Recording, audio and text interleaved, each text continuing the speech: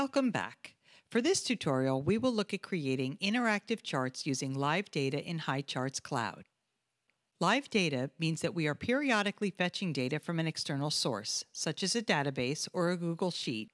The main benefit of live data, or any external data, is that once the chart is created, you don't need to return to Highcharts Cloud to update it. All you need to do is update the data source.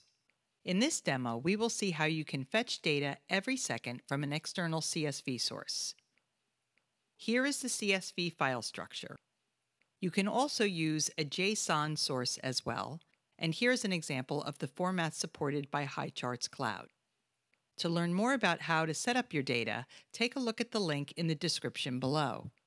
To allow the data fetch process, make sure that your server is cross-origin resource sharing compliant, or CORS compliant for short. Let's see how to create an interactive chart with live data. Click on New Chart, then Skip All. Click the Import Data button, then the Live Data button. This message informs us that any previous data will be replaced if we proceed, which is fine. So click OK, then paste the URL of the external CSV file we want to use in the URL field. Then enter the refresh time in seconds in the following field.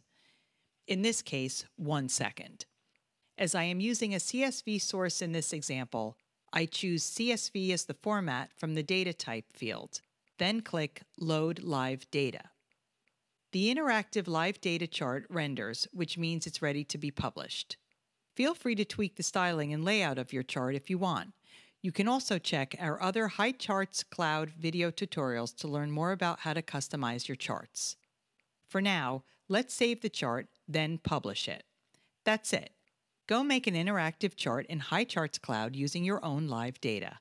Feel free to subscribe to the channel for more video tutorials about Highcharts Cloud.